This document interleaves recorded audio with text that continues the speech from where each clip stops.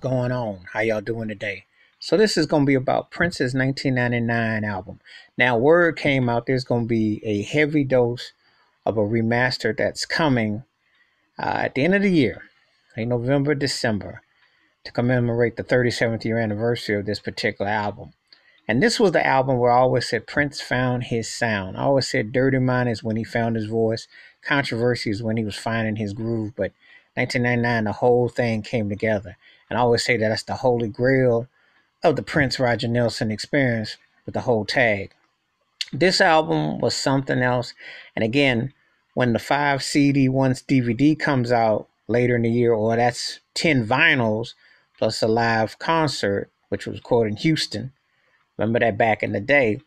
It's going to definitely tell you how Cat, with the sound and the vibe, uh, was very influential for his day and his time. And he definitely left a mark with us. And this album was the one where he grew, probably his funkiest album, the closest thing to a funk album that he came to, because he had a real futuristic thing going with the synthesizers. He was definitely channeling Kraftwerk and Gary Newman, and also what was going on with R&B, be it from Rick James and Gap Band and different other things, and also, just holding his own with what he was doing. But he really came into his own. He had like a real hybrid of things going on. The title track alone was like really futuristic for back in the day. To hear a song called 1999 back in the day was like, wow, that sounded like something like you hadn't heard at that time. That was something else. And then he had the pop blend, what he did with Lil Red Corvette, which was a catchy song. You can always get down with the sexual metaphor with the car. Dez Dickinson on the guitar. And he did use some people from his various operations, in the groups. And he did credit it for the future, if you notice it right there in the picture with the Anna Revolution. But this was mainly a solo effort. Don't get it twisted, and don't let revisionist history tell you otherwise. Prince still out his stuff. He regardless of what he may allow to be played and whatnot, he still was the person that was coming up with the ideas and putting it out there. So he had his rockabilly phase with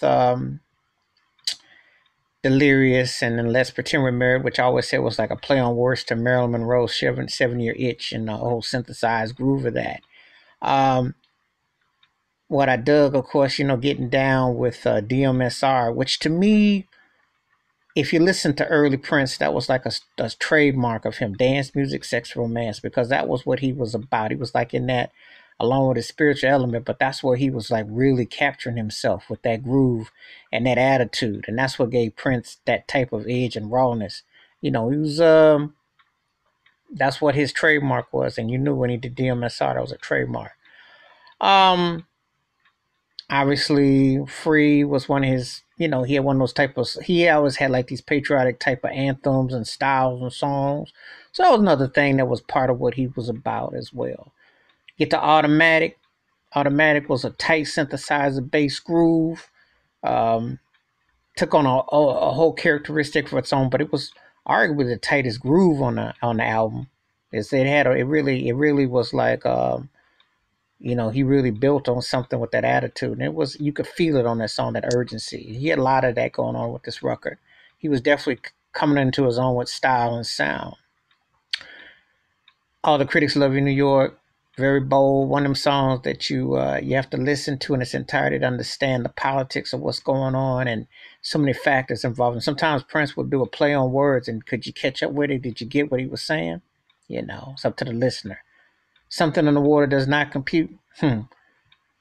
Predisposition of dealing with relationships and people and the way things can be, and sometimes they go one way and sometimes things come out another. And that was a pretty self-explanatory song. Lady Cab Driver, raw to the bone. Much respect to Jill Jones on the voices and everything. One of them songs that you can see his venting and frustration, and he went autobiographical, as he alluded to his brother Dwayne in there as well. It had a tight, chunky rhythm. That guitar was clucking, that clock was working. You felt all of it, you know. And the whole Jamie Starr effect between this and DMSR, you could definitely feel it. You definitely knew he was on to something with that attitude. International Lover, the best song at the time that the time didn't do, that Morris Day didn't get down on. But with the musicality of it, it was a straightforward R&B cut.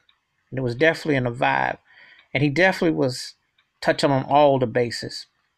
You know, one thing about this album is like it has a throwback 60s vibe by looking at the album cover, and when he mentions, look at all you hippies, ain't as chic as me. You know, he had a certain flair, but he was definitely uh, creating his own Purple Hide, his own Rude Boy, the whole nine. He really was, you know, he was one of those artists that you knew was gonna have his identity, his music, his style, his vibe, and you can't say that about a lot of artists, past or present. Not since per se. Prince definitely was making a statement with this record. So, um, produced, arranged, composed, and performed in the concepts and the themes. And I always said this was Prince at his peak as a producer. I think between 82 with what he did on this album and What Time Is It for the Time and Vanity Six's record, he definitely was feeling himself as a producer. He was definitely, I think he peaked to me. Um, and he definitely hit his apex. And then, of course, the B-sides ain't on here because you can make when you get that diss set with How Come You Don't Call Me Anymore and Irresistible and um, you know, those other songs, Horny Toad, all that. He was definitely just hitting it out the park with the sounds and the vibe and the groove he was on. He was definitely on something with this record, and you know, he definitely was making a statement record along at that time with what Michael Jackson did with Thriller and Rick James did with Street Songs and Lionel Richie's debut album and Ray Parker Jr. You had some heavy competition in the bars back then. And Prince definitely made his presence felt as an artist. And this is one of those albums that in his catalog, it still stands tall. It's still a strong record.